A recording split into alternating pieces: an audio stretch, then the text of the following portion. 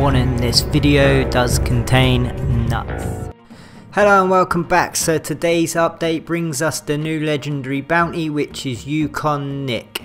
So track him down if you wish. And for collectors, Madam Nazar's location just today is Northwest Armadillo by Twin Rocks, so you can fast travel to Armadillo and head over there. Her weekly collection is the Bowman collection, and basically that's going to involve these arrowheads. So the flint arrowhead, and this is its location for the week. The raw arrowhead is right in this location, and then that agate arrowhead is over by Valentine, and they will net you $75 for those three and 1000 XP, so that's pretty good if you want to go collect those for a bit of quick cash and XP. For the PvP players, there also is a team shootout. It's a featured free aim series. So then moving on to the clothing items for ya, we have some new clothes. So we have a new hat, and I have seen a clan online that all dress as the Pinky Blinders, so I think they're gonna like this one. It's the flat cap, and I'm sure they'll all own the black one of it, no doubt. So that's 2 gold bars if you want that one. Other clothing items, we have a new poncho, and it's only coming in my YouTube red and black, so I'm gonna buy one of those for $175. I've got the money to spare, so I'll pick one of those up quickly and we'll move on to more clothing items. We have this dapper looking coat. If you want to look like Hugh Hefner for the day, then pick one of these up. What a ledge you will look in one of these. So you could run with the red and gold, red and black right there. Very posh. Anyway, moving on. We have a fancy new shirt.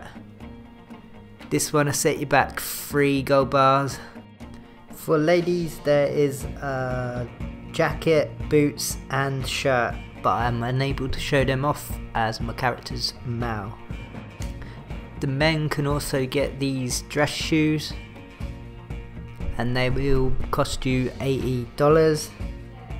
And also there are new tints to the bandana and the trimmed bandana, although I didn't record footage of that. And also there is new suspenders also called the Crutchfield. I didn't record those either, but you can check those out if you're into that. Now we have some discounts over at the camp, and basically all these got discounts on, so that's them. You have tents also that are in the discount, and also the flag, different coloured flag. You can get like $20 off a different coloured flag. There's no new graphic, but like I say, the colours are on the flag if you want to upgrade.